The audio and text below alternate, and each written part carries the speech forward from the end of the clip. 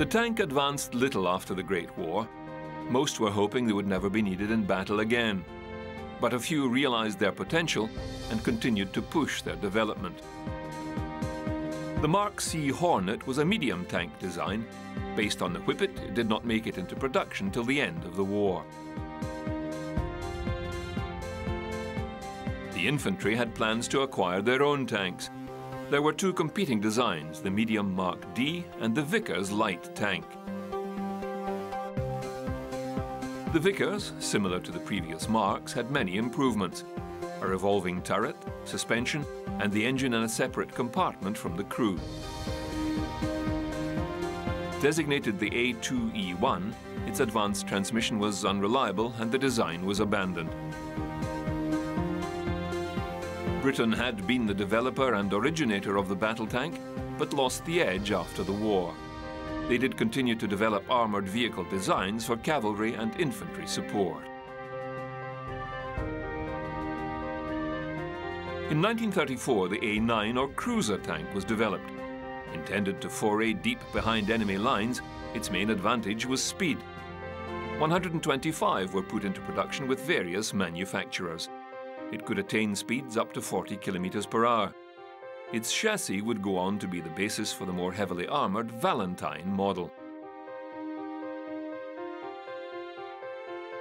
Developed for the army and introduced during the Second World War, the Crusader was a cruiser tank with 5 road wheels for better weight distribution. It was a fast tank, but suffered from the lack of heavy armament. Its 2-pounder gun was very limited in range and penetration.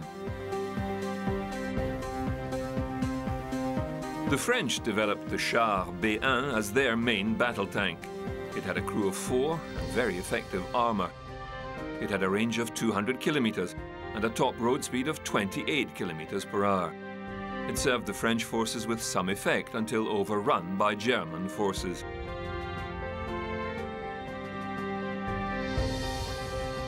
In 1922, the Russians, looking for new tank technology, turned to the Germans for assistance.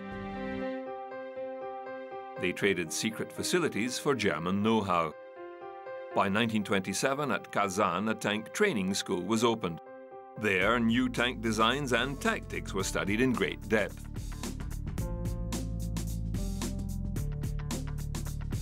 American manufacturers took the British tank design and produced the Mark VIII. Armed with 2 6-pounder cannons and 30 caliber machine gun, it had a crew of 11, a range of 50 miles at 6.5 miles an hour. They also took the French Renault FT-17 design and produced their own. The first all-American design tank was the Ford 3-ton M1918, a 2-man vehicle with a top speed of 8 miles per hour. 15 were built and 1 sent to France for evaluations. The war ended before it could go into mass production. They explored other designs in 1922 and through that decade the T2 and T4 models. For various reasons, none went into production. The T-28 was classed as a super heavy tank destroyer weighing in at 95 tons. Only 2 were built. In 1928, a maverick tank designer, J. Walter Christie, put forward a chassis design that would allow a 9-ton tank to travel at speeds up to 30 miles per hour. His design was utilized in most of the succeeding tank models until 1944. It was the Second World War that quickly became the Tank War.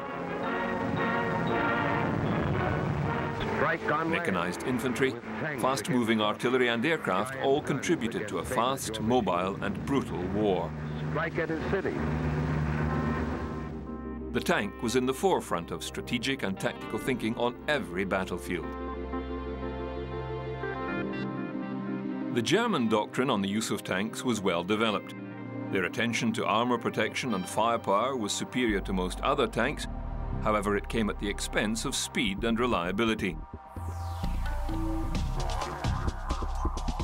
Tank production suffered. For example, in 1943, the US built nearly 30,000 tanks, Britain built 7,476, But Germany, with the increase in materials and precision construction, could only output nearly 6,000. The Soviet Union constructed an estimated 20,000 per year.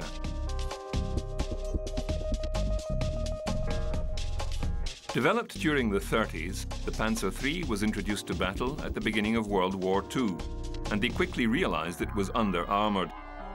It was upgraded to 30mm hardened steel plate and gained a second 30mm plate front and rear. This made it impervious to British and Soviet anti-tank weaponry except at close range. The model's main armament was also upgraded as new opposition armour appeared throughout the war. The model was withdrawn from main service and redesignated to a support role, placing the Panzer IV as main battle medium tank. Designed originally as an infantry support tank, it took on the main anti-armour role as the Panzer III was pulled from that service. Over 8,800 were produced and exported to other countries. The British had continued developing their tank designs. The Matilda was one. Nearly 3,000 were produced, the A11 model only armed with machine guns. The later model, A12, sported a quick-fire 2-pounder tank gun. Introduced in 1937, it saw service through the war.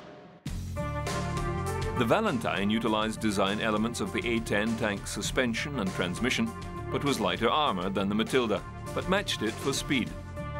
Initially considered too small and cramped, it was eventually accepted after the British Expeditionary Force was evacuated from Dunkirk with the loss of all their equipment. It was a successful infantry support weapon in desert warfare. It was also utilized by the Red Army as a light tank. The Churchill was known for its effective armour and good off-road capability, and its chassis was the basis for many variant and specialist vehicles.